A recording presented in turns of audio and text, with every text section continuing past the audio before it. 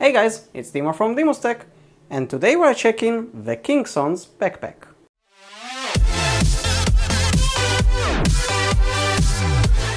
Currently you probably remember that I have a big design backpack, the everyday backpack 20 liter. I really love it, it's awesome, and as you can see it's a little bit dirty now. I use it every day for pretty much everything. When I go to work, when I go to photo shoots or anything, it fits everything, including the new Mavic Air 2. It's awesome, but it has some downsides. Now, first of all, for an everyday backpack, it actually doesn't have that much of storage. And if you have some groceries or anything like that, it's kind of sometimes annoying.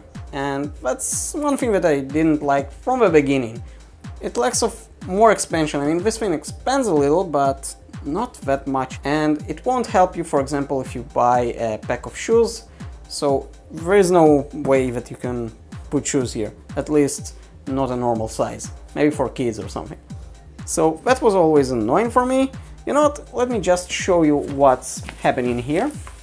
So let me open the side here. That's pretty much now packed for my daily usage, and as you can see, I have some storage here. Usually I put here lunch or something like that, and maybe sometimes a small sweater if it's cold.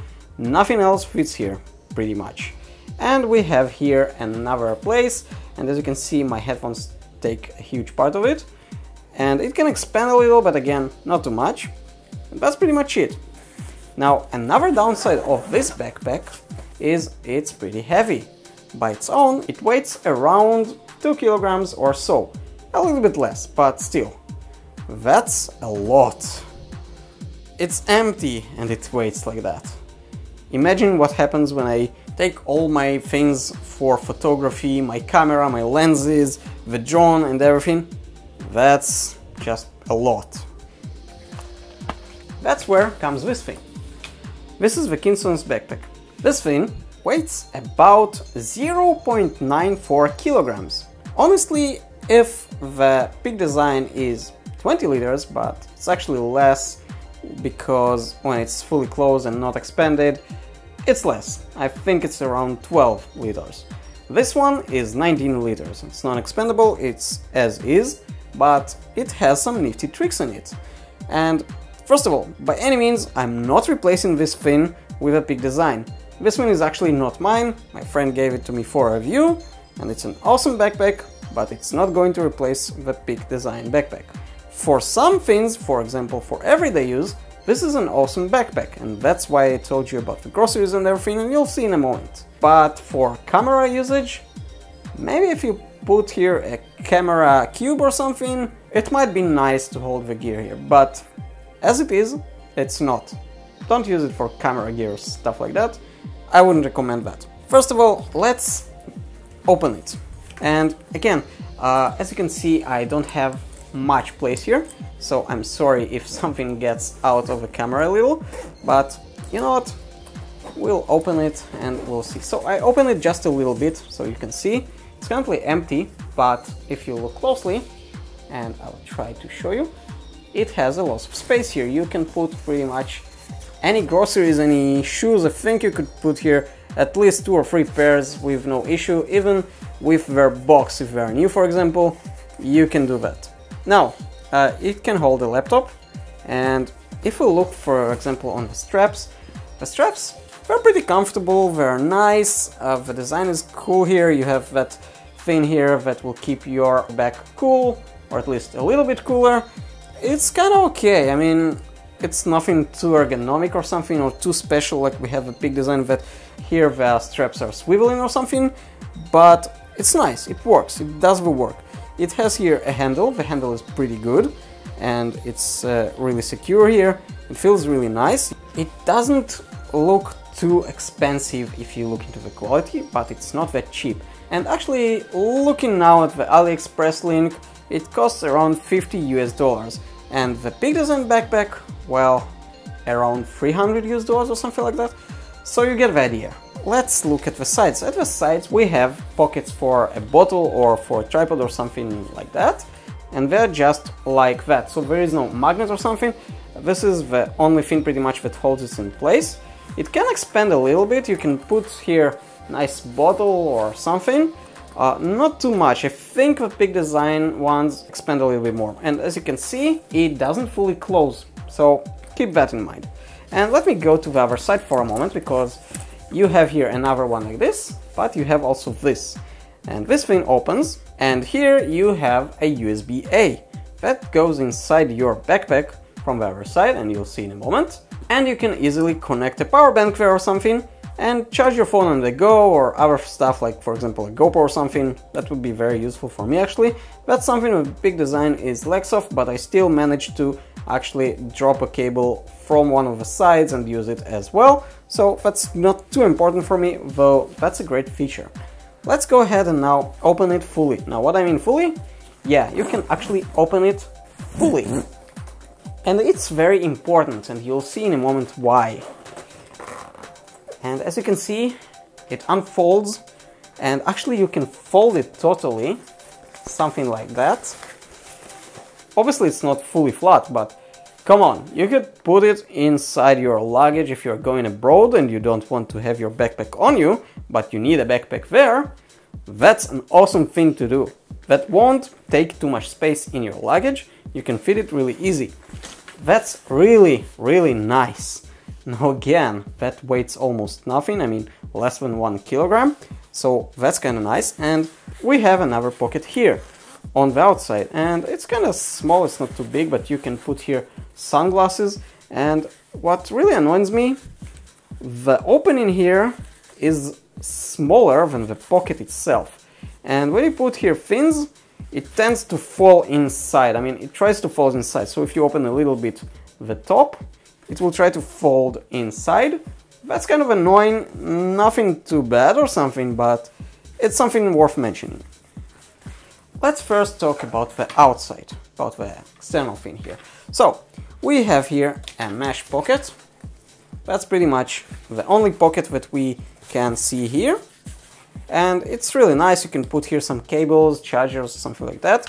Really nice, really convenient. Things will fit here really easy, so that's nice. And now let's go a little bit to the main compartment. Now, if we look at the main compartment here, for example, we'll see another mesh pocket. And that one is a little bit stretchy. So that's kind of nice. You can put here something a little bit bigger. For example, you can put here the power bank, and here's the cable on the inside. And it's USB-A here as well, so keep that in mind. But it's very nice to put here a power bank or something, and it will charge whatever you connect on the outside. On the other side, if we look here, we have another same mesh pocket and nothing else here. Now on the back, if we look, we have here two compartments that they are opening by this thing. It's kind of nice, but it's really loose. I mean, it won't protect fully the gear that you have inside or something. So let's move it away. We have, as it says here, an 11-inch tablet will fit here probably, and a 15.6 laptop will fit in the bigger one.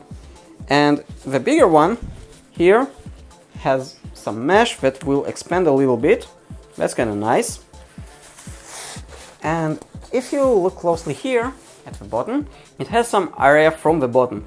So if, for example, your bag falls, or if you put it with all your force on the floor or something, it will protect a little bit your laptop.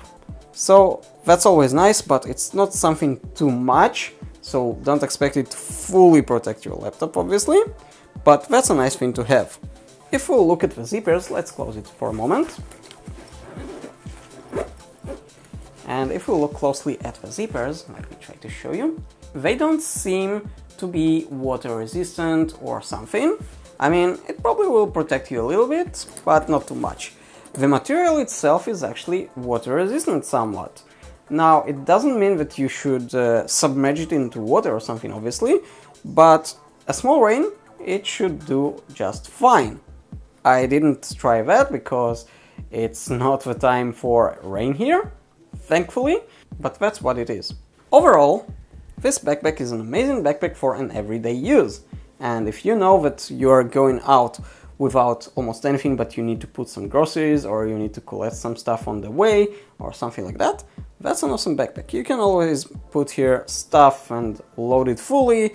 And I think if we were talking about a few days trip and you don't need your camera gear, for example, you could use it, I guess, for 2 or 3 days without an issue, I guess. Again, it depends on how you pack.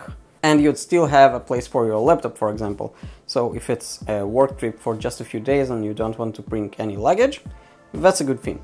Now, honestly, one of the downsides in this backpack that I saw immediately that I usually want in a backpack, though I don't always use it, is a pass-through for the luggage. And it lacks one, but it does have one. What do I mean? So if we'll look at the back, there's nothing here that suggests that you can use it as a pass-through on your luggage. But if you'll go on the website on AliExpress, you'll see that they actually use the handle as the pass-through for your luggage. And honestly, I think it will work on some luggage, but I'm not really sure that it will be comfortable enough. I didn't try that one.